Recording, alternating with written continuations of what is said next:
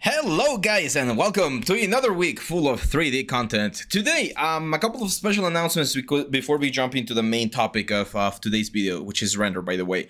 First of all, we just released our newest course, which is our complete character creation, or I think it's called Blender character creation for absolute beginners. It's a 22-hour course. It's one of my longest courses so far, where I teach you all of the pipeline that you will need to create a stylized character inside of Blender. It's an excellent way to start your 3D journey. If you've been watching our videos and you want to jump into the 3D world and don't know where to start, I assure you this is going to be a great one. The first couple of hours we actually go through the very basics of 3D, and then we jump onto the main things, which is the whole character with the sculpting, texturing, UVs, even posing. So it's a lot of very useful content. And if you're already a proficient 3D artist, if you already have some experience and you want to learn a little bit more about Blender, I strongly recommend this one, because I was answering a comment yesterday, and I think from now on I'm probably gonna be doing my retopology inside of Blender, because it's just so fast, like so much faster than in Maya, using a couple of little tricks that we've talked about before here in the channel. But if you want to learn about those, make sure to check our Skillshare link, which is this one right here. Hey guys, Abraham here. I just wanted to remind you guys that we upload all of our courses to Skillshare. Skillshare is this amazing site where you can access a ton of different content to learn, improve, and grow as an artist. We have all of our courses available to watch and learn from right now in Skillshare. You can check the description down here, and Skillshare is offering 1 free month trial to their premium membership. With this membership, you're going to be able to access all of our courses and watch and learn all of the amazing things that we cover with all of the softwares. So what are you waiting for? Check Skillshare down here below. So there you go. Now, we also have the course in other sites. If you like using Udemy or the other ones, make sure to check the links down here in the description, and you're good to go. Now, before we start this video, guys, I need to make a confession. I'm really angry. In a fun, joking kind of way, but at the same time, kind of serious kind of way. I'm really angry because we had the portfolio review this weekend. You can check the videos here on the sidebar over there. And on the portfolio review, which was really good, we had like almost 30 people submitting their stuff. There were, I would say, like one of the most glaring issues that I saw was rendering. Like, people, guys, you need to present your stuff in the best possible way. And there's no excuse. Rendering right now, in our time, like in this age of technology, is super easy. So there's no excuse in presenting a screenshot from Maya or from ZBrush. There's no excuse in presenting a really bad render. Like, you need to present your stuff in the best possible way. And today we're gonna be covering just that. Let me just jump. There we go. I'm standing up, as you can see, and my screen, my other screen's down here, so I need to look up at where the stuff are. So especially if you're going to be a 3D modeler. Modelers are, I would say, like the core of the whole team, right? Because they need to create the assets that we're going to be using in production for animation, rendering, whatever. So if you're going to be modeling and you want to make sure that people know that you're an amazing 3D artist, again, you need to present your stuff in the best possible way. And as I've mentioned earlier, there's no excuse. We have Blender. Blender is a completely free software, and believe me, this is not because I'm doing a promotion because of the new course. It's just sometimes I have to ask my students, like, why aren't you getting a cool render of your ZBrush stuff, or why aren't you getting a cool render from your, I don't know, even some sort of like Google SketchUp? I don't care where you're modeling, and most of the time the answer is, I find Arnold really complicated. I don't understand Arnold. We also have a class of that, by the way, with the cinematic class. But the 3-point light setup, and not even that, like the 1 light setup, should be something that everyone should know. So today I'm gonna show it to you right here inside of Blender, super easy. So I'm gonna open a file that I was working on with where is it? On the course, which is the sculpting barrel sculpt. There we go. So this is a sculpt. Like, this could be your model coming from ZBrush. If you're using Forger, if you're using ZBrush Core, I don't care. This could be a very simple model that you did or sculpted in another software, and here you have this. Like, here's where you can be working with. The first thing we need to do when creating a good light setup is finding our camera, right? And nowadays, a square composition is actually like sometimes preferred for web, especially for like ArtStation and for like Instagram, TikTok, even Facebook, stuff like that. The square composition is really good because it just lets you focus on the object. You still need to know about like the rectangular composition, of course, but here inside of Blender, the only thing we need to do, first of all, we're gonna be rendering with cycles, the good rendering. I'm not saying that Eve's not a good render, but I just mean the cycles is gonna give you a like good ray traced effect. And we're gonna go here to the options, and as you can see, I'm running at 1024 by 1024. I'm gonna jump into my camera right here, and I do like having this option on navigation. So if you go to your navigation, you can select this thing on the view options, camera to view. Once we do this, if you move inside your camera, the camera that you're like piloting will go with you. So let's find an area. This is the first thing that I want you to see because this was a mistake a lot of people made in their portfolios. When you're doing a render for a product, you want to show the product. So don't be scared to really push into your product and see the whole thing. Like we have a very big square. My God. We have a very big square, so we need to make sure that we're using most of that square. I've had students send me renders like this of their stuff. It's like, why? Like, you spend so much time working on this model. Why are you not showing me every single detail? And sometimes they're like, oh, that's because like some details are not as good. I don't care. Just give me a little bit of a better look so that I can appreciate, and I will be the judge. We've talked about this before. You should never talk bad about your own models. You let people be the judges of your model. So if you think that there's something missing, don't tell the people. Let them figure it out. Of course, if it's very glaring, you need to fix it. But if there's like very subtle things, you don't need to worry as much. Let them see, because sometimes they won't even see it and they will just like your artwork, and that's it. So there we go. This would be like my view right here. I'm gonna go a little bit into the sort of like perspective view so that we can see a little bit of the top. And as you can see, I am leaving a little bit of area on the outsides of this piece of this object so that we can let it breathe. Because another very common mistake is people will do things like this. Like they will go really, really close. It's like, whoa, okay, just back up. Just imagine where you would see this object like at a distance. If you're going to buy it, like what would be the angle that you're going to be seeing it, right?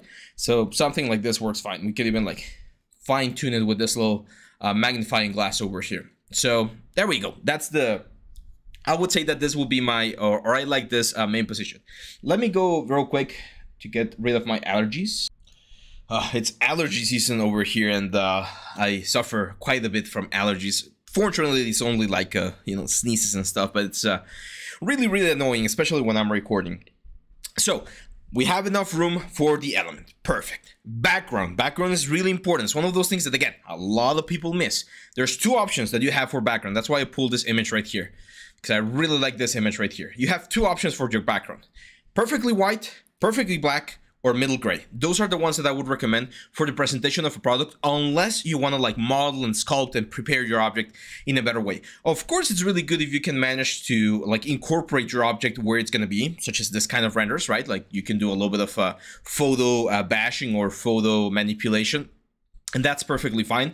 But again, usually for product placements, something like this, more than enough. That's all you need. Now, in this case, you can see that the floor is a little bit glossy. I'll show you how to do it glossy, how to do it like matte, how to do it every single option. So let's go into our main camera right here. There's two types of ground, the grounds that I like to use for my compositions. The first of them I've used several times is the typical like soft back plate. The advantage of that one is you get like a very soft solution. You don't get as many shadows, and very importantly, there's going to be a lot of light going or coming from the sides. If you want to keep things a little bit more contrasty, which is what I'm about to do right now, you can use this method. I'm going to create mesh, a cube, and then we're going to select 3 faces of the cube. This guy's right here. We're going to delete the faces. We're going to be left with this thing right here. We're going to go into edges. We're going to select this edges right here. We're going to bevel them. Oh, bevel them a little bit, something like that. Let's give it a couple of divisions. There we go. Right click and shade smooth on object mode. There we go. Let's scale this up. I would recommend this be like a relatively big room. Imagine this is like a room, like a photo studio. I'm gonna go to number 1, go into wireframe mode. This scene is a little bit heavy because the barrel is not decimated or anything, which shows you that, again, even if you're doing this with a ZBrush sculpture, Nothing bad. You can just bring the whole sculpture in from ZBrush and there you go. You're ready to create a nice render. So that's it. If you want to be like super precise, I would recommend like making sure that the corner of the plane is aligned to the corner of the camera, so that we have this like walls on the back and we don't see any of the background. That's it. Let's delete this light. I'm just gonna delete it. And right now, if we were to render this, it's gonna be like a really bad render because we have absolutely no lights. So again, I'm just gonna show you, if you're gonna do the bare minimum for your renders, do this. 2 lights. I just need 2 lights from you guys. Again, if you want to go more hardcore and you want to learn a little bit more about lights, we have the course, the cinematic lighting course. I go over a lot of different styles for rendering, which you can follow there. But if you're just going to use 2 lights, we know the trick. We're going to go to HDR Haven, well, now Polyhaven, and just pick whichever you want from this. My advice is try to use a soft light, okay? Give me just 1 second. I don't know why my dogs are barking so loud right now. So they now have a Patreon, by the way. So if you subscribe to the Patreon and you like support the site, you'll get early access, as you can see, to this sort of stuff. My advice for product rendering: try to grab images that are balanced in color. Like, you don't want this sort of stuff because, as you can see, it's a little bit green, it's a little bit yellow, so that's gonna like impregnate your scene. It's gonna make it a little bit like the color balance is gonna shift a little bit. So I would go for neutral color balances, and usually I like to go for soft shadows. So something like this, like solitude interior. This one's perfect. It's very white. You can see the little spheres right here. Very soft shadow. That way, if I want to add a little bit more of a dramatic light, I can do it and control it myself inside of the software. So let's download this real quick. And super easy. We're just gonna go to Blender, and here on the render, on the world options, we're gonna go to color, and you're gonna select environment texture, and then you're gonna link the texture that you just downloaded. So let me real quickly go here. Where is it? Date modify.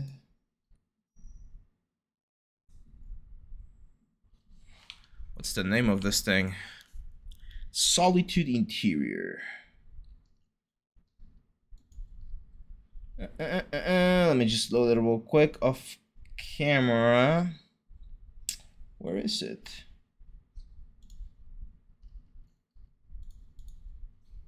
Oh, there we go. I had to refresh.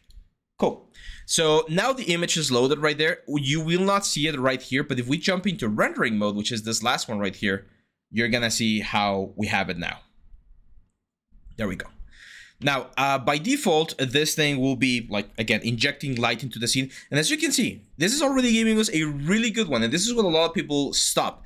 The reason why I don't like this, and I've mentioned this a lot in the portfolio reviews, there's not enough contrast. It looks very flat. It's just like white overall, like everywhere.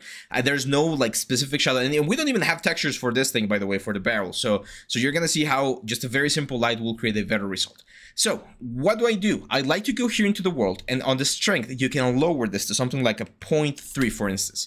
It's gonna make it a lot darker, not super dark, just a little bit darker. Maybe even lower. Let's say like a 0.2. There we go. That looks a little bit better. Now that we have this, I'm going to go back to like a basic mode here, or a shaded mode. I'm going to press Shift A, and I'm going to add a very basic light. Just over here, lights, and I'm going to add an area light. The area lights inside of Blender, inside of V-Ray, inside of Arnold, inside of a lot of the softwares nowadays, they work pretty much the same. Like, you're gonna have your shape, and you can change the intensity of the light, you can change the color of the light, you can change things like that. So in here, for instance, inside of Blender, I'm just gonna bring this up, like right about there, and then I'm gonna bring it to one of the sides of the camera, like this. You can use this point to point it towards an object, as you can see right there, which is very handy, to be honest. Okay, move. Let's grab the light, move it over here. I'm gonna move this thing. There we go. Something like that. Okay, so that we have a nice shadow going towards the back.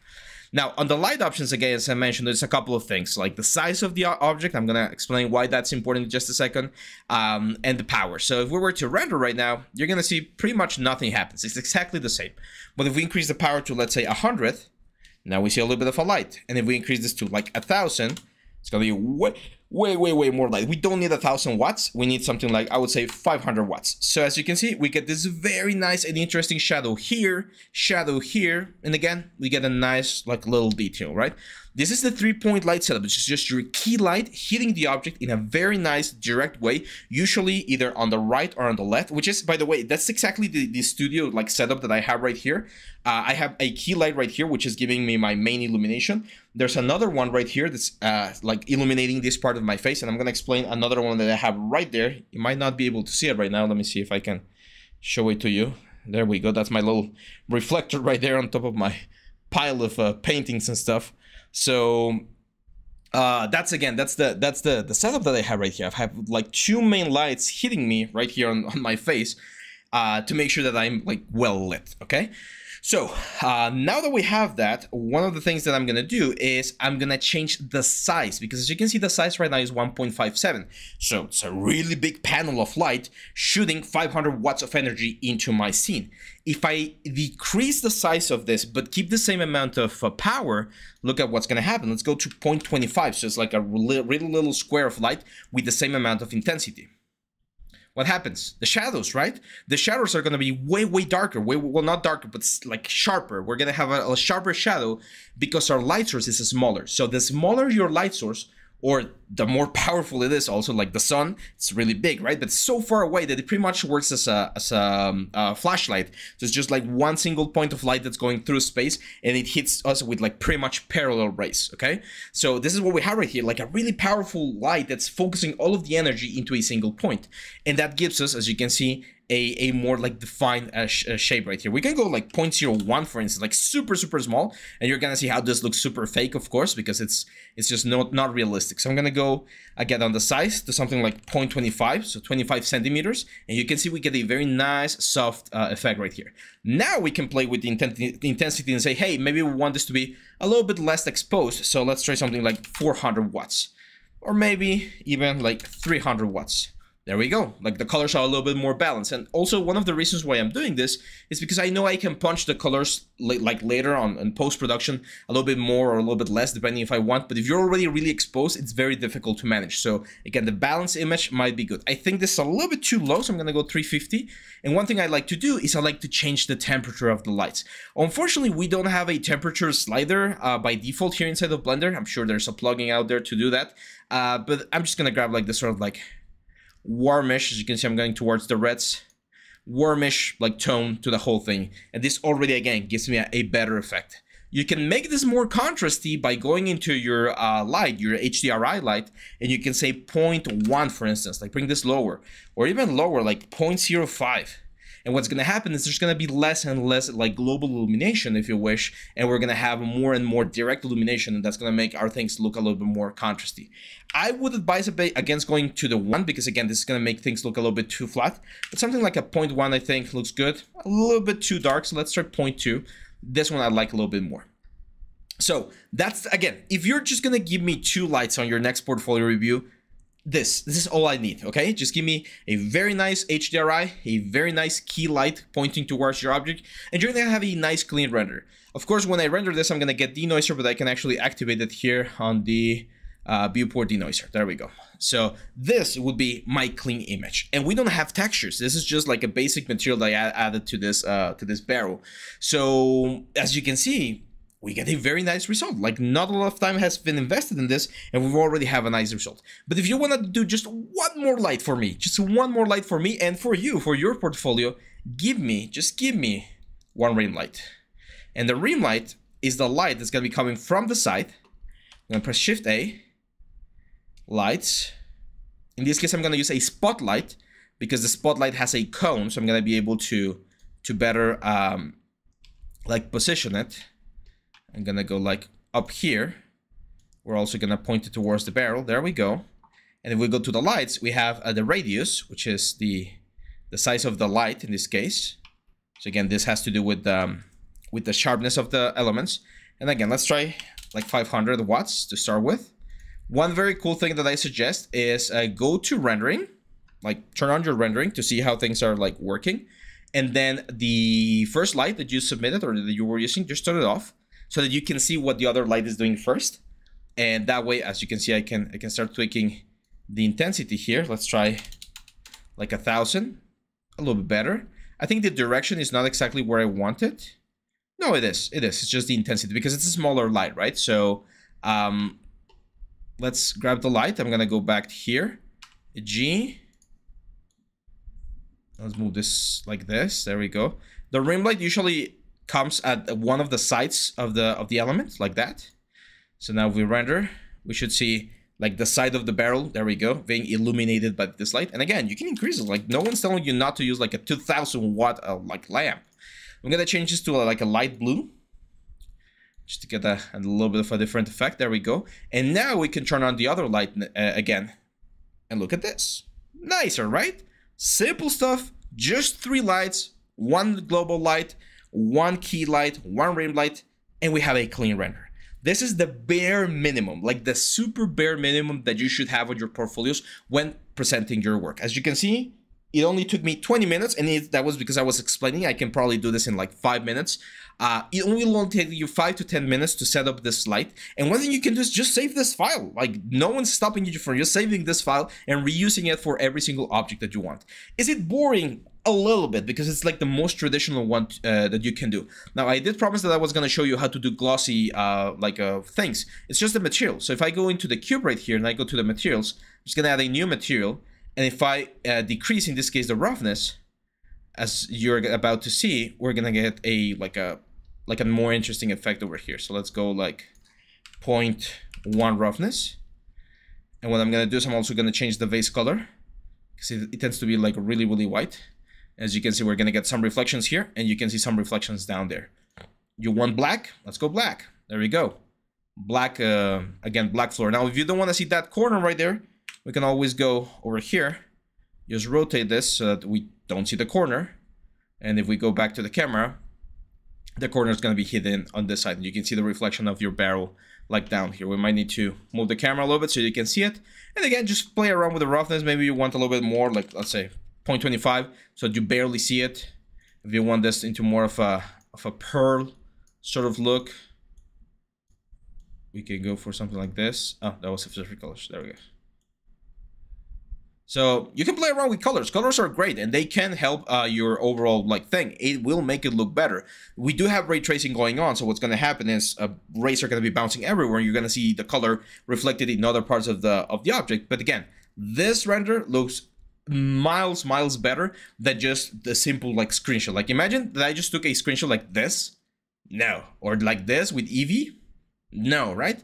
Like this is what you want. This is the sort of render that we're going for. A professional looking render that's gonna give your portfolio a more professional look, and hopefully more views, more contact points, more exposure. So that's it, guys. I'm gonna stop the video right here. Thank you very much for listening to all of my rant here. But hopefully all of this information is useful for you and your renders are looking better and better. If you're wondering how to do this for Maya, I've already done a video. It was done, I believe, like November last year. If you go looking into our videos, there's one like clay render and wireframe render techniques. It was like a vampire bust. So check it out. It's very similar concepts, very similar techniques that you can use for your renders inside of Maya as well.